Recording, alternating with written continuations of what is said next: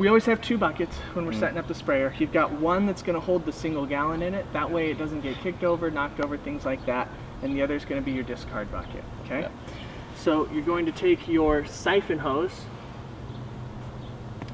which is going to be the big intake hose. So this is your prime, and that's going to be your siphon. We're going to take our gallon of paint here. We're going to set it in the 5 so it doesn't get knocked over, and then we'll set the paint over to the side so that this 440 can drop the siphon in. So go ahead and drop the siphon in. And what does the siphon tube do, John? So the siphon is going to be your intake tube for your sprayer. So that's what is going to be sitting in the paint, or when it comes time to clean, what's going to be sitting in the water, that's what comes through. And the air of the sprayer works by creating a vacuum basically with the piston and pushing that paint to the gun, but you got to get the air out of it. So we're going to grab the prime valve, and that's where we're going to take our discard bucket. We're going to set it up next to the sprayer, and then grab your prime hose, the small hose, that guy there. You're going to set it in the discard bucket, and then we've got power run. We've already stretched out our hose, and we've got our gun back here with us. You're going to go ahead and turn, when you turn it on, it's going to be on clean. You're going to go ahead and bump that up to, on a 440, it's just when the light starts to turn green for what we're spraying, so we're going about 1800 PSI. So you go ahead and power it on. And then I always hold the prime hose when we're getting started, just in case there's some pressure and it kicks up. We don't want to make a mess. So if you've never used an airless sprayer before, what type of knobs or valves or buttons do you have on that thing? So we've got this is our siphon. This is our prime hose, the little hose that comes out next to the siphon, which is the big one. And then most sprayers are going to follow the same pattern, and they're going to be pretty simple. You're going to have your pressure knot, or your pressure dial here, which is going to bring your pressure up or down. You're going to have, it's on the back side here so you can't see, there's a little prime valve, and that's going to, that is going to make it so that it either sends fluid through the prime hose or to the gun. And for the most part, if it's pointed down alongside the prime hose, that's going to be prime, and then when you click it up, that's going to be spray. And then you've got your power. So really you've only got 3 little things on this that you need to worry about: power, your pressure knob, and then your prime valve.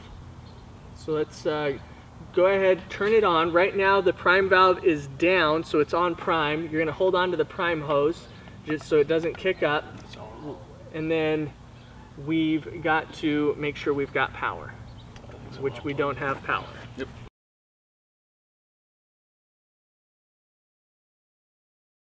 So most airless sprayers follow the same rules as far as what they have on them. You're going to have your power button or power switch, which will be located somewhere on the body here.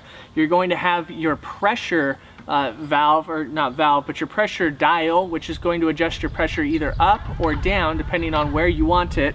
And then they're all going to have a prime valve somewhere down here on the lower housing, and it's going to look, almost all of them are going to look like this, and they're going to turn down and up. And down is almost always going to be prime, so a way I remember that is it's coming down along the prime hose right here. And so that's going to pull air up the siphon and through the prime hose to get air out of the system. And then you can click that up to spray, and it's going to start sending fluid instead of through the prime hose to your spray hose and towards your gun. And what would this be right here, John? So here we've got a little reservoir that you can fill with TSL or piston lube, which is essentially just a mineral oil. And what that does is that's going to go directly to the piston, and it helps, 1, lubricate it, but 2, it dissolves any of the paint that's on that actual piston so that nothing's in there and drying and scratching up that piston. Always good practice to make sure you put some TSL or piston lube into your sprayer when you're done using it at the end of every day. So Reagan's going to hold on to the prime hose. He's going to turn it on. We've got it switched down to prime already, and the pressure is set up on a Titan 440. It's right between the white and green. That's going to be about 1900 PSI. So go for it. Oh, hold on one sec. Before he starts this and it starts getting a little noisy, he's going to turn that on, and he's going to let it run through while the water or the protector comes out until he starts to see paint. And then he's going to hold this bucket right here, and then as soon as he sees paint coming through, he's going to switch that through over to the paint can again and let that paint run back into the paint can. And you want to give it about 5-10 seconds of constantly running so that it's getting the air out before we click that back up to spray. And what's the importance of holding on to the prime tube? And we always want to hold on to that prime tube because occasionally in the middle of repriming or things like that, it can build up some pressure, especially on a bigger pump. And then when you turn that down to prime, it'll release all of that pressure and kick up. And that's how we can always tell we have a new guy, because they've got a nice stripe of dirty water or paint coming up their clothing.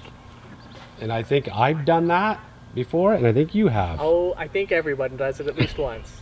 All right, here we go. All right. And I'll hold, like I said, that bucket up here like this and hold the hose so you can switch it pretty quick, because you don't want to waste that product going in. So I run it for 5 to 10 seconds and then when paint comes out. Yep, and you just want to flip it back up. make sure that, and you want to just try not to get stuff on that wall. You'll let it run for a little bit here, and now pick it up. Now pick it up. Now kick up the prime valve. After this. One of my pet peeves is when this prime hose just gets set into the paint. Occasionally that's what you have to do, but we will typically put that back in our discard bucket. That way it's not building up a bunch of paint on the outside, and it's just going to sit in that dirty water. All right.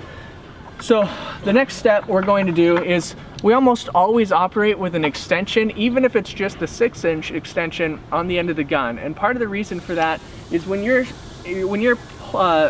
loading up your gun and you don't have an extension, that paint tends to come out and create more of a mess or more of a splashback against the bucket than it does if you've got an extension. In this case, we're setting up for gutters, so we're going to be putting a pretty big 3-foot extension onto it.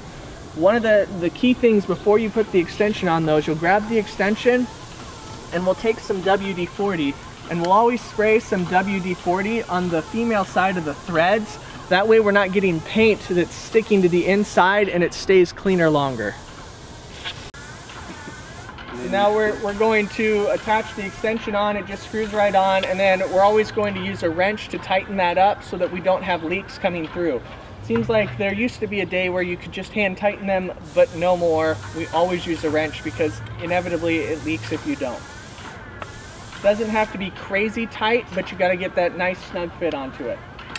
So now what he's going to do is he's going to spray all of the water protector that's in this hose into that discard bucket, and you don't want to shoot it directly at that wall because it's going to splash back. You want to spray down and let that water or product curve down along the wall of the bucket. Yeah. As soon as he sees paint starting to come out of here, he's going to move that. He'll let go, he'll move it right to that can, and then you'll squeeze the trigger again. But you don't want that pressure to build up or it's going to splash stuff back at you. Okay. So move it pretty quick. Yeah, so you can let go, move it, and then come in because the pump will start laboring more. So stop, so let go, now move it over, pull the trigger. You want to pull that trigger pretty fast so that it's not, and if that builds up, then it's just going to splash back up. And then it's important that we run the paint through the line for a little while to make sure we've got all the air out. So similar to when we were using this, and we would run it about 10 seconds, we'll run that about 10 to 20 seconds, and then you can let go. And then we always do a final check. We make sure we're good on product. We make sure we don't have any leaks around our hoses, anything like that, that we've got the pressure set to go. Now all we need, we'll throw the tip on for whatever we're spraying, and we're good to go. There you have it, how to operate an airless sprayer. Great explanation, John. What do you think, Reagan? You think you can handle it now? Yeah, pretty simple, pretty straightforward. So and there you go. A couple of things I was just telling Reagan that are most important. One, make sure you've got the buckets. That's pretty key. And then where we see guys make mistakes is, one, they don't run enough product through when they're priming or bringing paint to the gun. So you got to make sure you run that 10 to 20 seconds so there's no air in the line. And then just make sure your pressure's set where you need it to be. Those are kind of the 3 things that we're really looking for. Because what does that air in the line do? The air in the line is going to create spits, or it's going to be create clogs. So you're, especially using an extension, you're going to get big spits. You're going to have an erratic spray pattern, or you're going to not have enough pressure. If your paint has some debris or things in that, it's not going to have enough pressure to throw the stuff through the filter. Yeah, even though you have an extension, your extension is going to give you spits, but having air inside the pump is going to give you a lot worse spits. So there you have it. Hopefully you've enjoyed this video. If you have, please consider giving us a thumbs up, right, Reagan? Right. Please consider subscribing to our channel. Hit the notification bell. Bam! That way you get notified every time we come out with a new video.